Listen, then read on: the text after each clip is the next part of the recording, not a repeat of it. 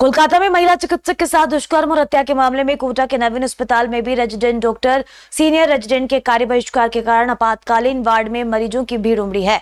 वार्डों में सेवाएं दे रहे सीनियर डॉक्टर्स ने मोर्चा संभाला है और मरीजों का इलाज किया है। चिकित्सकों की संख्या कम होने के कारण इमरजेंसी वाले मरीजों को प्राथमिकता दी गई है। वहीं अधीक्षक डॉक्टर आरपी मीणा ने भी आपातकालीन वार्ड का दौरा किया, व्यवस्था देखकर के आवश्यक दिशा निर्देश दिए।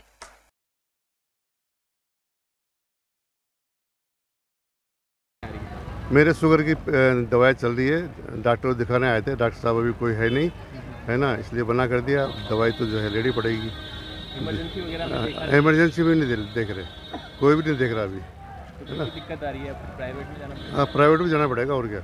फतेहपुर से दिखाने के लिए। हाँ, क्या दिक्कत आ रही है अब यहाँ पे? बीपी में डॉक्टर ने देखा नहीं है यहाँ पे? देखा नहीं, डॉक्टर नहीं आया। क्या कहा इन्होंने? हड़ताल पे।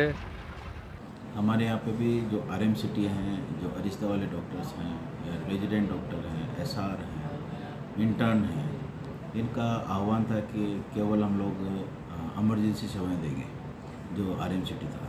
तो इस संदर्भ में जो केवल इमरजेंसी हैं, जैसे कोई हार्ट अटैक है, कोई फ्रैक्चर वाला पेशेंट है, कोई पॉइजनिंग वाला है, कोई बर्न वाला है, कोई सीवियर पेन एब्डोमेन वाला है, तो उसके लिए सारी जो फैकल्टी हैं, जो सीनियर डॉक्टर्स हैं, वो इमरजेंसी गेट नंबर 4 पे वहाँ देख रहे हैं। उस संबंधित उनको उपचार भी कर रहे हैं, भर्ती वालों को, मरीज को भर्ती कर रहे हैं। जरूरत पड़ेगी तो उनका इमरजेंसी ऑपरेशन भी किया जाएगा। लेकिन स्टाफ की कमी की वजह से, डॉक्टर्स की कमी है, तो रूटीन जो ऑपरेशन है, रूटीन जो OPD है, उसको नहीं चला पा रहे हैं। सर, इमरजेंसी सेवाएँ सारी चल रही हैं। सुबह आपने भी विजिट करी, काफ़ी भीड़ एकदम बड़ी है, तो उसको लेके फिर किस तरह की आगे? उसमें यह था कि उस टाइम पे जब भीड़ बढ़ी थी, सुबह आए थे, तो हमारे जो चिकित्सक थे, तो एक यूनिट से 2 3 डॉक्टर वहाँ पे उपलब्ध थे।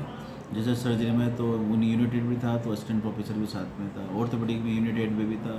ऐसे सभी ब्रांचों में 2 3 चिकित्सक थे, तो उन्होंने उसका समय पर उनको उपचार कर दिया, इसलिए भीड़ खत्म हो गई।